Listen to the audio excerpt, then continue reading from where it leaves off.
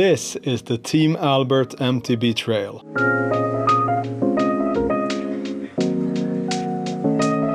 Situated right outside the small town of Billesholm is this old open pit mine that recently got new life as an MTB destination.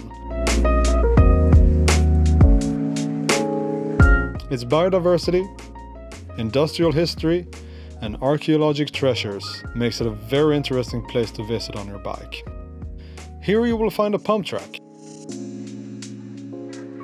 skills area,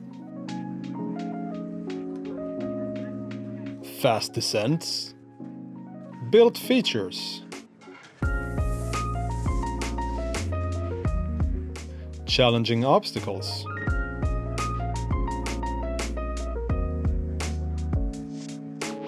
and heavy climbs. But also go-arounds and beelines for every obstacle, making this trail enjoyable for all skill levels. Riders, welcome to another video. I hope you're doing super fantastic, because I am. Today marks the second part of Tour de Skåne. That's a series of videos where I visit every legal trail in Skåne and ride them to show you what they're all about, what you can expect, what they look like, how they feel, everything. Today we are in Billesholm, more specifically Team Albert MTB trail. I'm not gonna say too much, but it's a beautiful trail. It's a blue trail, it's got red features sprinkled across it.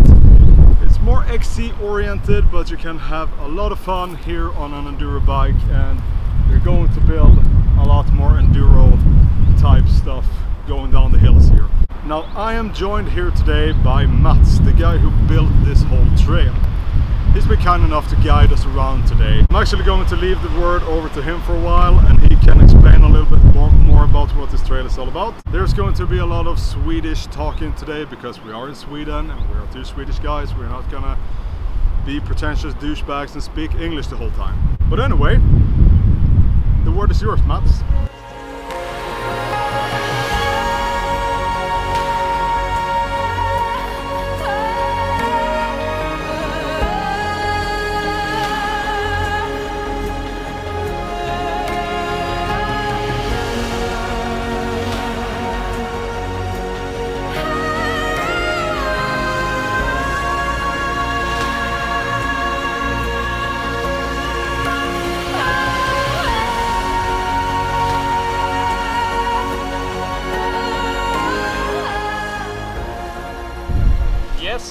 Team Albert MTB-bana, Billesholm i Skåne. En del av Upplev Billesholm som kommer komma framöver här. En bana som ligger i kanten av Söderåsen. Tanken är att den ska vara starten till att ta sig upp vidare på grusvägar. Upp till Kloveröd, upp till Röstånga, Skäralid. Vad har vi här? Ett gammalt lertag. Där man inte på många år har tagit någon lera. Man trodde det skulle bli, men det blev aldrig. Sen köpte privat ägare marken och jag trillade över och snubblade över möjligheten att få bygga en mountainbike-bana här. Under den förutsättningen att det handlar endast om cykling, inget annat. Givetvis är man ju välkommen hit med fikakorg och promenera och se sina barn, absolut. Men det är cykling som har företräde på denna bana. Byggd under 2 års tid, det mesta handbyggt, utvecklas ständigt. Det viktigaste av allt, som jag höll på att glömma. Vi har ett tjejgäng som kör tjejträning varje torsdag klockan 6. Från nybörjare, och då menar jag nybörjare. Man ska inte träna för att komma hit och träna, det är här man ska träna. Bara tjejer, Albertina-gruppen, Albertinerna som vi kallar dem. Bara tjejträning, delas upp i olika grupper. Vi har olika ledare. Är du alldeles ny, färsk, kom hit, prova, lär dig. De har förbannat roligt tillsammans och det är garanterat gubbfritt. Bäst av allt. Vi kör! Oh.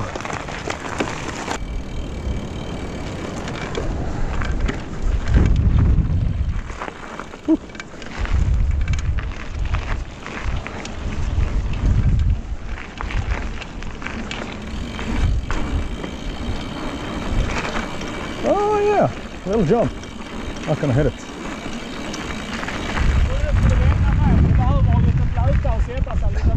Ja, det ser lite löst ut.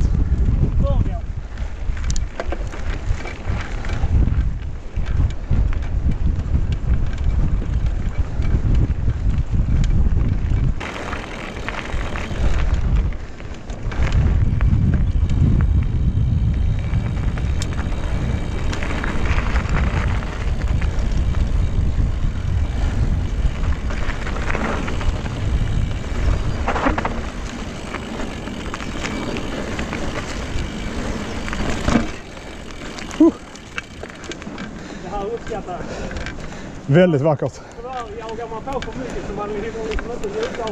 Ja, precis.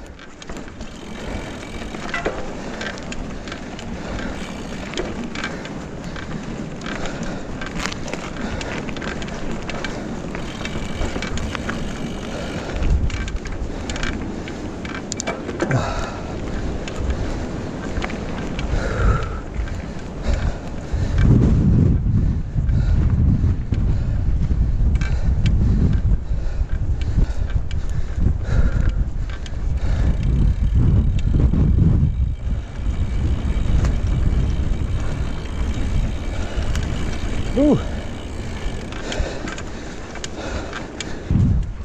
kommer vi alldeles strax till det första, kan man säga, featuren på banan. Ja, just det. En liten trädbörn.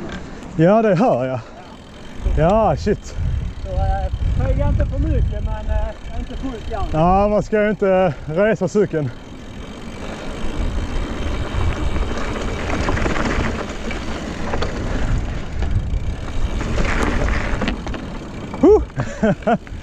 Ja. Och så vi har med in. Ja, det var ju bra det.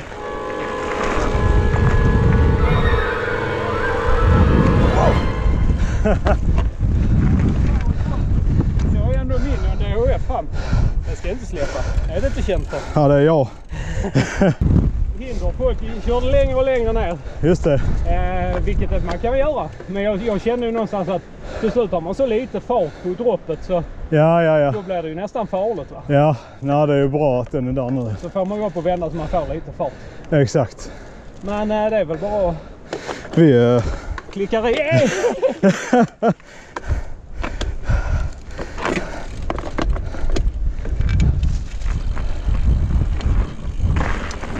Yeah.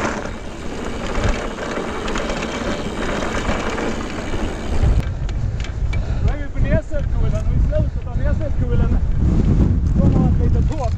Just det. Och tanken med det är att man ska landa i 65 grader neråt. Ja, exakt.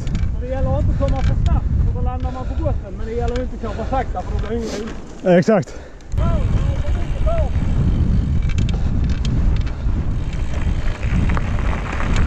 Oh yeah, no speed. Gotta come back for this. Oh. Just det.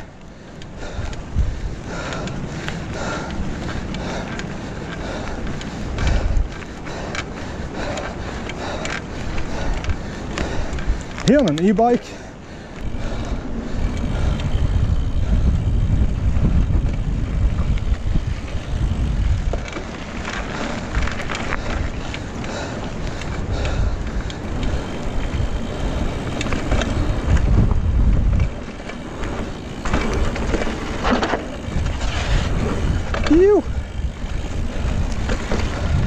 Just det.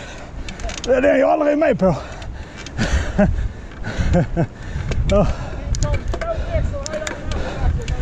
Ja, det är ju det.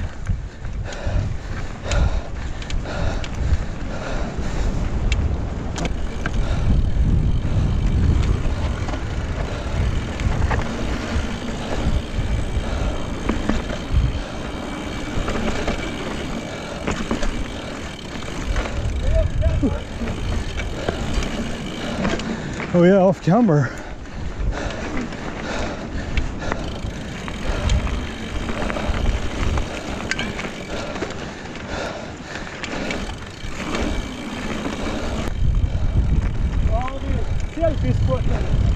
The main feature. So this is really what the trail is all about. The big quarry.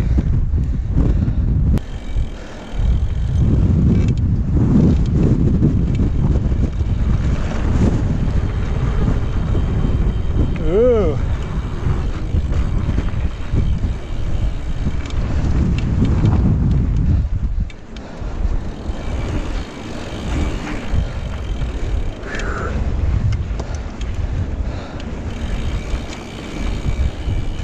Okay.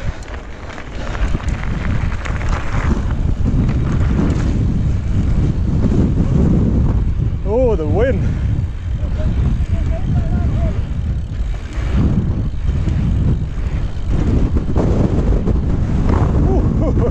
Yeah. Oh, it's windy at the top. Big roll here.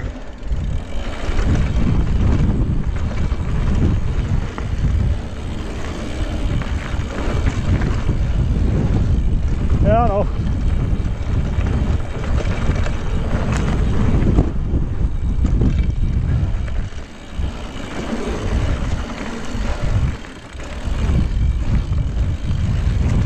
Woo.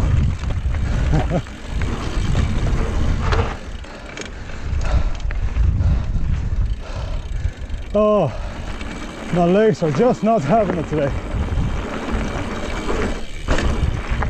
Du kan se där uppe så har jag börjat röja. Du har det? Ja, det har det, ja. Så längs med den kanten, sluttningen, just det. hela vägen ner är det tänkt att göra ett endurospår. Ja. En stor bro. Jag har en sponsor som ställer upp med och bygger, men jag ska bara bli färdig för att göra det.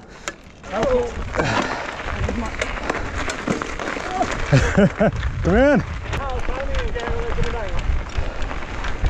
Just det.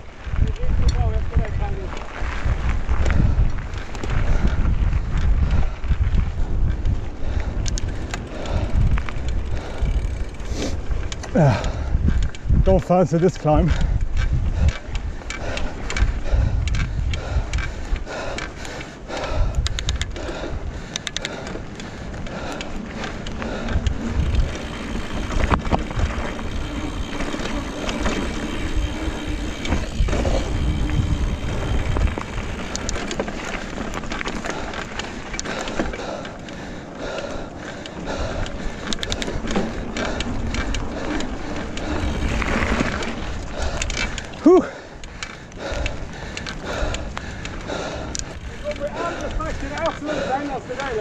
Whew. Jag kan säga det kan kännas lite läskigt, men bara släpp. Bara släpp nu på farten med sig. Ja. Den håller, den lavar. Okej.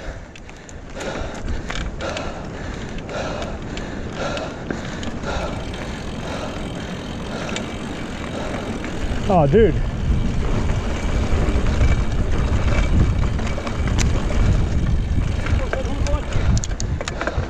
Oh man.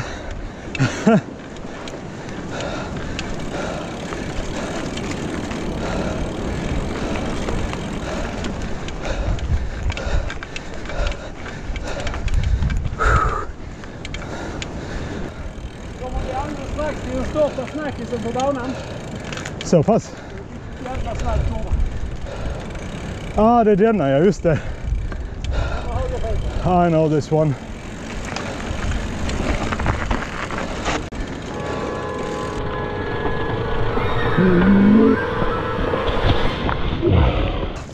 Jag visste det. Inga ben borta. Nej. Cykeln hel. Bara självförtroendet. Upp med dig. Det är väldigt många. Du gjorde ju annorlunda. Du var ju på väg i alla fall, sen kom du för högt. Men de allra flesta kommer över kanten, får panik, nitar bromsen, går över och trillar där. Du ja. Jo, men så är det. Ingen sabbat tattoo heller, va? Nej. Nej, för fan. Okej, upp igen.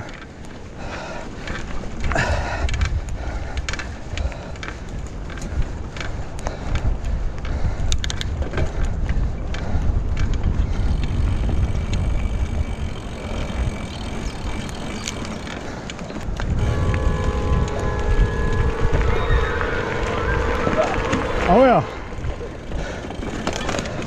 Det smittar av sig. Jag sa nära. Ja, visst.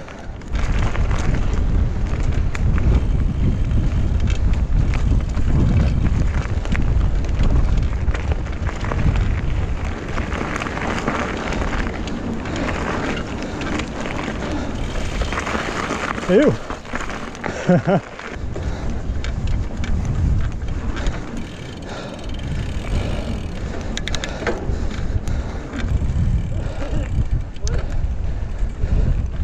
Gear down for this one.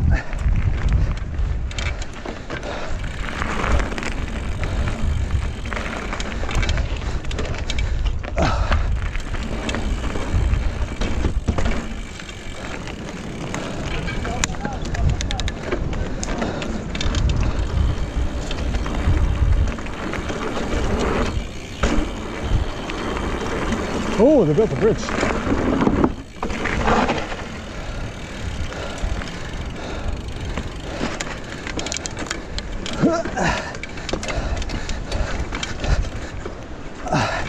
Yeah.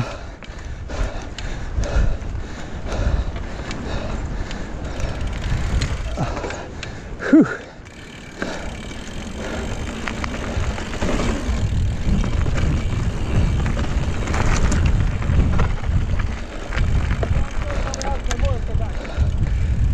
This is the longest climb of the trail. Don't know if I can do it today.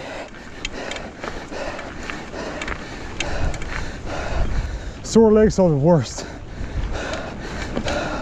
At least I got something to blame.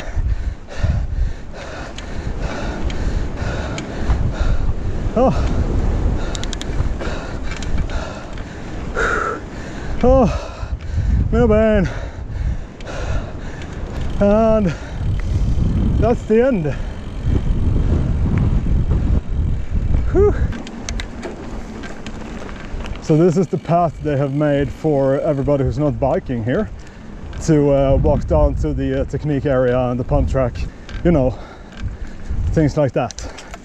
Carrying the grill, whatever, so that you don't cross any biking paths on the way down there. Super thoughtful. Oh, riders, what a day. Even took a tumble and everything, and I definitely can feel that my legs are very sore from all the squats I've been doing. It's so heavy to pedal. Also, not being used to the clipless system, the SPDs. That's gonna take some adjusting and some getting used to, for sure. So that was the second installment of Tour de Skåne. I hope you enjoyed it. I'm glad that you watched it. And furthermore, I hope that you come here and visit this trail and see what it's all about for yourself, because this is one of the better trails in Skåne, I will say. That's also why I went here very early in this series, because I just wanted to come here. Too bad about the wind today. I really hate it when the wind is blowing so hard. Everything just gets stressed out and everything just goes wrong, I feel. Like, you know, tipping over. I've been swearing a lot, running around filming stuff. It's just hard work, and it doesn't get better when the wind is blowing. Be sure to check out Team Albert MTB Facebook group. There you can get all the information on how to get here, where to park, and how to become a member if you want to do that. And yeah, just be a part of the community here. It's really nice. Anyway, this has been Michael from Mike's Bike Rides, and I'll talk to you soon. Bye for now.